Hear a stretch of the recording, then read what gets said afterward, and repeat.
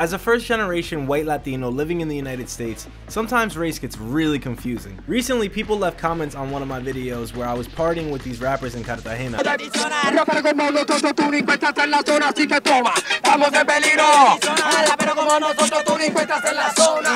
Clearly killing it if I do say so myself. So I got these 2 comments describing me as the white guy in the video. I don't know, man, it kind of rubbed me wrong, I can't lie, because it kind of felt like when they were saying the white guy, they were thinking of me like this.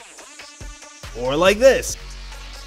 So I commented back that the comments were funny, but I'm actually Dominican, and technically I'm white, but I'm not like white, you know what I mean? I'm like white, but I'm not like West Virginia white, you know what I'm saying? And look, I'm not saying that there's anything wrong with people assuming that I'm white. It's just not accurate, you know? It doesn't feel right. So when somebody describes me like that, I kind of have to like tell them, look, I'm not white in the way that you think I'm white, but I am white. Sometimes it gets really frustrating describing my background to people because they think that all Dominicans are black or at the least way darker than I am. So then I gotta sit there and explain how my mom and dad are both light skinned and how genetics works and how Latin America is extremely diverse and blah blah blah blah blah blah blah. Does anyone else get extremely frustrated at stuff like this?